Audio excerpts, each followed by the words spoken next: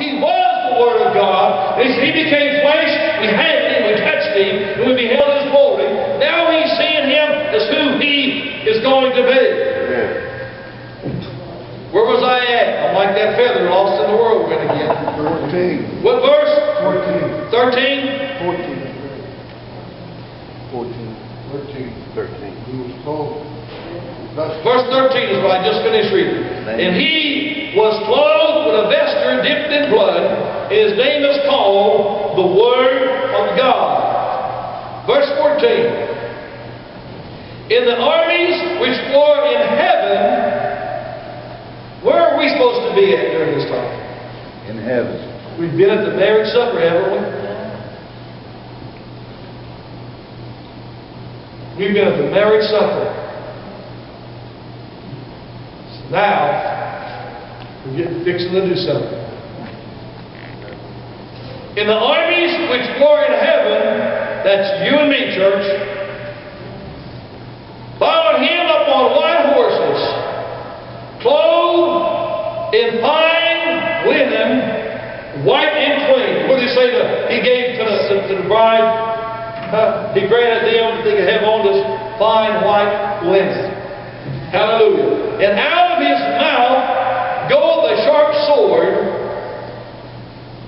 that with it He should smite the nations, and He shall rule them with a rod of iron, and He treadeth the winepress of the fierceness and wrath of Almighty God. And He hath on His vesture and on His thigh a name written. Hallelujah. King of Kings and Lord of Lords. This is who John the Revelator saw, and he said, this is who He shall be. Listen to me for just a second. Well, I know we claim Him as Lord of Lords and King of Kings, and so shall He be. But I mentioned earlier, a couple of different times, things that a sin is going to be is not always right now at this present time. Even though into the almighty eyes and destination of God Almighty, Jesus is King of Kings and Lord of Lords. But right now at this present time, the world is not accepting and receiving Him as King of Kings and Lord of Lords, because He has not yet took over complete dominion of this world. He is still letting kingdoms reign. He is still letting leaders,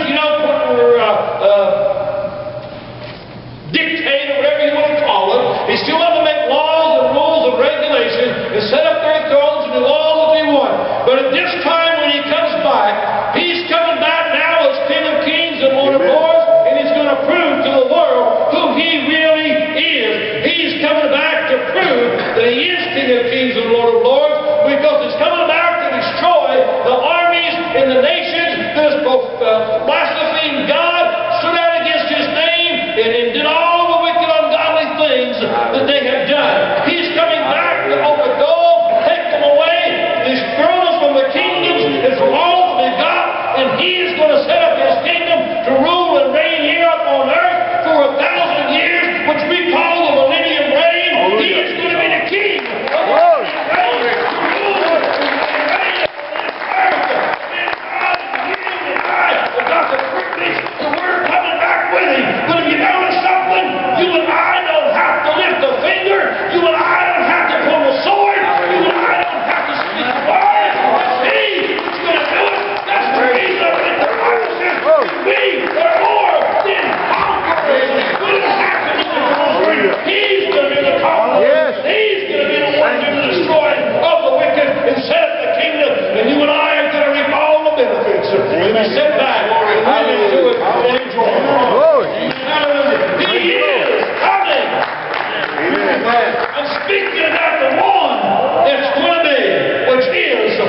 To come.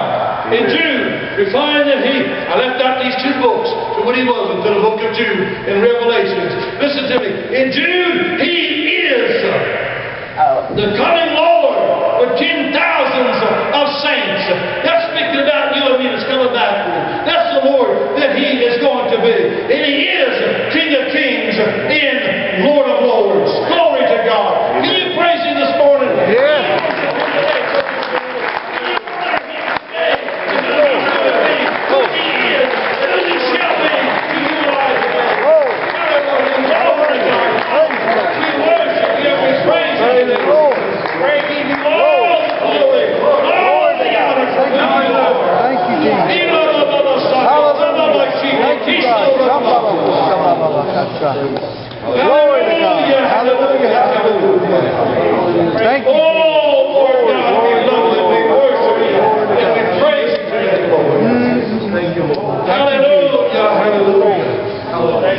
Praise the Lord. Thank you, Jesus. Thank you, Jesus.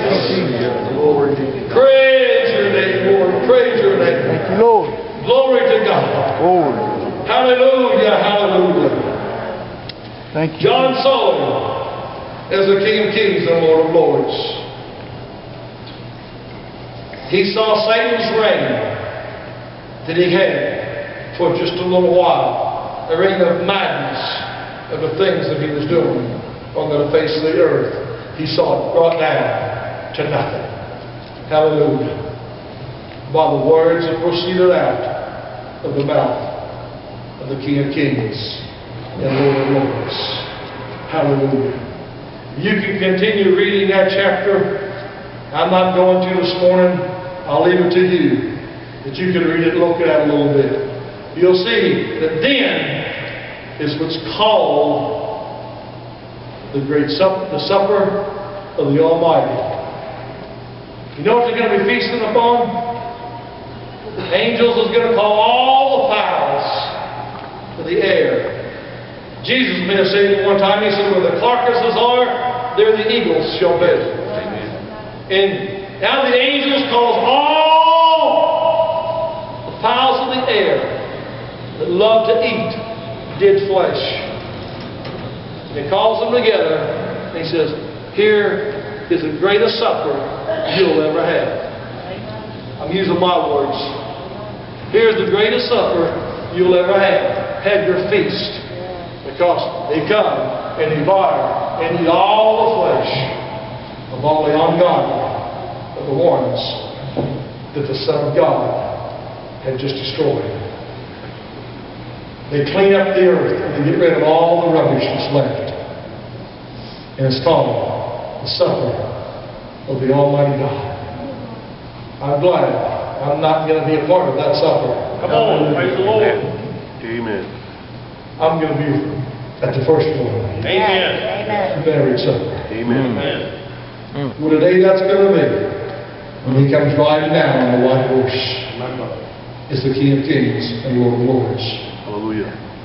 He's not coming back at this event like he did the first time when he rode into Jerusalem on a donkey. He rode in there meek, mild, tender, and merciful, kind and loving. And just a one-man parade, you might say. Had all the city out there. Brought all the palm leaves and trees and stuff down before him, crying out, Hosanna to the Most High. Accepting it to call him a king. They thought he was going to do then to what he's going to do when he goes back on the white horse.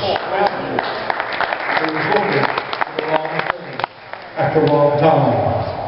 But when he goes back this time on the white horse, he's not coming back with love. He's not coming back with mercy. He's coming back with judgment. Praise God. Hallelujah. Coming back with judgment to judge the world. Hallelujah. For the things that they have done. You love Him today? Yes, amen. Aren't you glad that you sipped that little bit of wine with Him? Yes. Hallelujah. Yes, I'm waiting. Hallelujah. Yes, I'm waiting. And I want to be there when He comes.